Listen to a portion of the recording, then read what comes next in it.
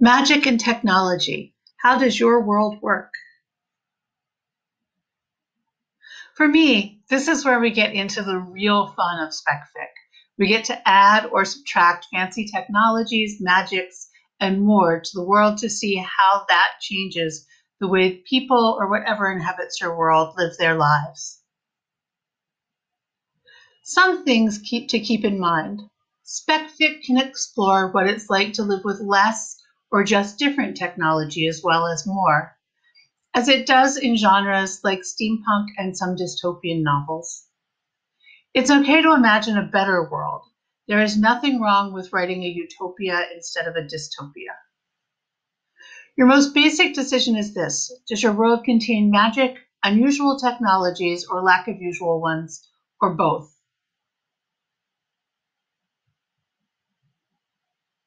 This decision will influence almost everything in your world.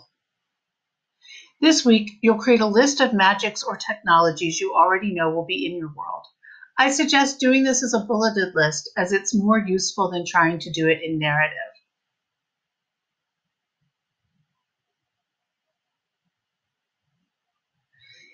If you've never created spells or technologies before, take a look at the Tools to Play With list this week. It will send you to gaming resources. Many RPGs rely on detailed spell and technology descriptions, and so borrowing from their toolset is a great way to get started on building your list of tech or magic. Here is an example of a magical ability from my work in progress. Fire starting. To burn something, the spell weaver must have a source of heat, a campfire, a torch, or for the very advanced, the sun. The amount of heat their fire can generate is directly tied to the amount of heat in their source, with some loss. How much loss is determined by how adept they are. Note that this names the power, explains what it requires, explains what it does, places conditions on how it works. A good descriptor does at least these 4 things, so that when you use it in your writing, you will know its powers and its limitations. Are the technologies or magics that populate your world available to everyone or only a few?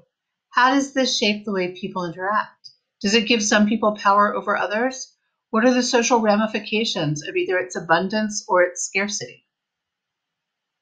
This decision will have a lot to do with how the power dynamics in your society work.